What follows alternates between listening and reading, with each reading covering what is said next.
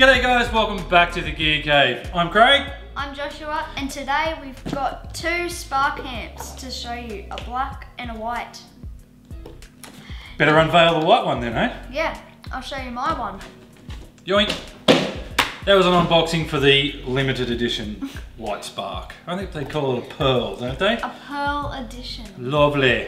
And I got The normal black. the black one. The great thing about these little amps too is that they're not just a guitar amp. You can just stream your music to them. So they can be your little living areas. Just, you know, instead of having a little old school radio sitting there, you have a Spark amp there and it's just streaming to your iPhone all day long. Yeah. Yeah. So not just the amp. So apart from the looks and the fact that you can use it as an everyday device, The connectivity. let's move on to connectivity. So to connect to your the Spark amp, you need a smart device. There are two Bluetooths you have to connect to. So there's two channels in this. The Spark app that you have to download through the App Store, and then the Bluetooth through your settings on your iPhone or tablet. So there's two stages of connectivity. When you first kick on you turn your amp on, then you turn your smart device on with the app connects. And there's also a second audio connection, a Spark audio connection. And if you were anything like me, you're going, why, there's something not quite right, especially when you're playing guitar. So you've got to make sure the second channel, the Spark 40 audio Bluetooth is also connected. So there's two Bluetooth channels that need to connect to your smart device. Otherwise you'll be going, what's going on? You will hear some things and not others. So with your little Spark amp too, you can actually pop the screen out. Let's see if I can get that off. Just mine. Oh, here we go. It's just Velcroed in there. So there's your little windscreen, if you will, your little mesh screen, which behind there reveals your little 20 watt speakers. So they do call it a 40 watt amp, but in reality it's two 20 watt speakers. They're not 40 watt speakers. It's 20 watts plus 20 watts. And that's that. Let's talk presets. But before we get to presets, you've got all your manual adjustments by your knobs on top there as well. And they become almost completely redundant once you connect it to your app, because all your effects and levels and everything are through your app. You can use the amp without your iPad, but you will lose all of the settings unless you've set a preset. Yeah. So if you're out and about and you've forgotten your iPad or your tablet or whatever device you're using to run your app, the application with, you can set your presets. So if you set, say, channel 1 to clean, but funk with just a few little effects on there, just set that, then heavy metal, then rock and reggae, whatever you want. Pop, whatever. That way you can actually use the amp without your smart device and have your pre-set tones, which is cool. Another great thing about this amp. Yeah. Sound effects. There are so many effects pedals in this thing. You name it, it's in there. It's from your distortions, your modulators, your wahs. There's even a noise gate. Amp heads. There's 39 amp heads currently available. I'm sure there will be more in the future.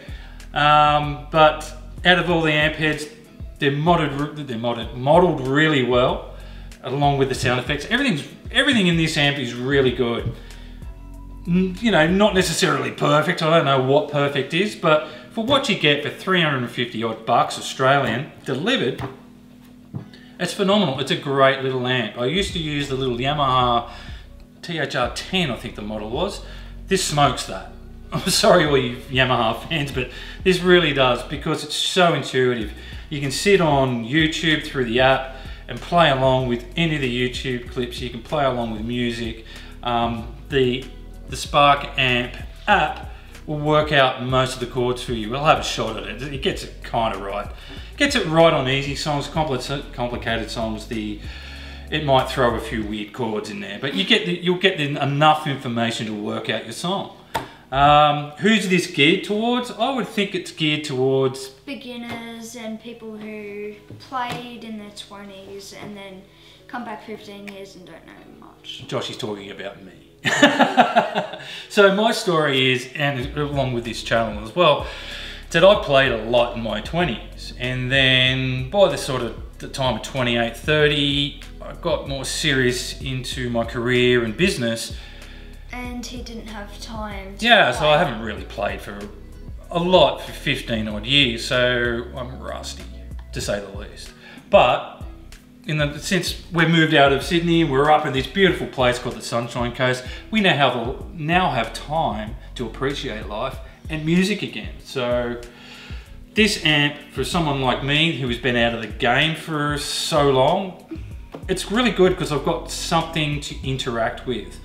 You know, I don't have people in my new local area to jam with, so this helps. You know, it really does. If I come up with a riff, I'll just play it in this and it'll come up with a drum beat and a bass line. I may not like it, but there's three to choose from, three drummers to choose from, and they've all got a bit of a different vibe. And you learn also, when you play with it, you learn how to play to it to get something back that you want. So it's kind of like a person. You can't just play to someone and expect them to get something perfect straight out of them. Same with this, you've got to work with a little bit, play around with your riff to get what you want out of it. It's a damn shame there's no loop system in this. Oh, yeah. And if the loop system went in with the drumming system, that would be fantastic. I'm sure that's probably down the track, but until that happens, there's no loop. Overall, this little amp in its current format is fantastic. It's great for playing music through just from your mobile device. It's great for jamming in. It's great to take it out of your mate's place, maybe even to a small rehearsal. I don't know. I probably wouldn't take this to a rehearsal. I'd want my good stuff there. Little cafe gig. If you're sitting in the corner of a little cafe. Or a pub gig. Pub would probably be a bit small. Because you get a few boys on the beers and they get a bit rowdy, they'll drown this amp out. For sure. Oh, yeah. Yeah, you need something like that in a pub. But look, great amp, worth every cent. That's why I bought two of them. This is not sponsored. I've purchased these myself. For myself. For yourself? They're both mine. Alright guys, I guess that's the end of this amp. This clip. The Positive Grip Spark 40. Yeah man, it's a good little practice bass unit. And yeah, I'll be playing mine heaps. Mums and dads, get your kids one if they like music obviously. And they'll have a great time with them. Yeah. And you know, Joshy and I use, when we practice and we sit down to practice together, this is what we use. Yeah. Because it's much easier to sit down and dial in the same tone together than trying to plug into a big tube amp and not get the tones out because you can't turn it up loud enough. If you turn it up loud, then it's too loud to practice to, especially when you're teaching a young fella. So guys, it would be really great if you could click the like button. That would help us out a heap. And if you can, subscribe and keep your notifications on. For more of our videos. Yeah, we'll get better and better, and the better we get, the better it'll be.